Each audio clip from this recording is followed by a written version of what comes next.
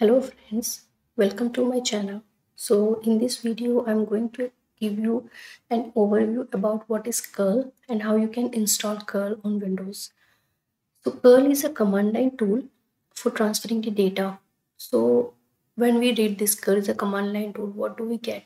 So it means simply that you can execute its command, or like you can send the get or post or put request on the command windows, or like PowerShell or Git Bash, or like whatever terminal you are having, you can send the request directly using that. So that is why it is called as a command line tool, and it is used for transferring the data. So what it means is that, like, whenever you are hitting some request, uh, so either you are sending the data to the server or you are receiving the data from the server, right?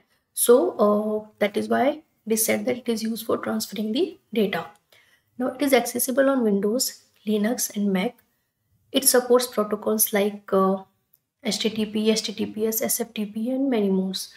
It is used for testing API. So it can be used for testing API by developer, by tester, or support people, like whenever some deployment is happening. So and some URL is not responding. So you can just quickly make a curl request and see if there is any response coming from that URL or not. So these are some of the uses where you can use the curl. Now how you can install it? So to install curl, you can open Google and then type curl. So the first URL which you will see, from here you can download the curl. So it is the official website. You can click on the download, and for whatever operating system you want to download, you can click on that. For example, I want to download for Windows 64.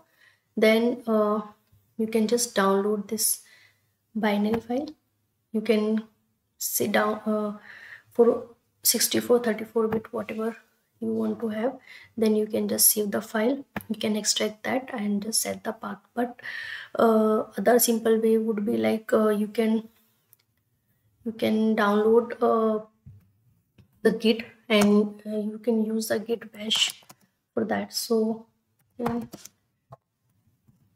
because if you will download the git, then this curl utility comes with a git, so you will not have to set the environment variable and the path for that.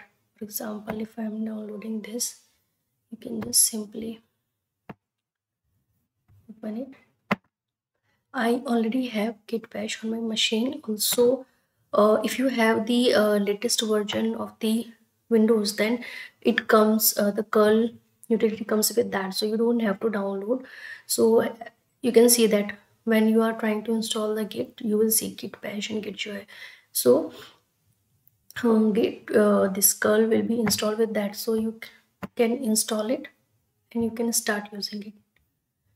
So that is it for this video, guys, and in the next video I will be showing the different commands which we can execute using curl. Thank you.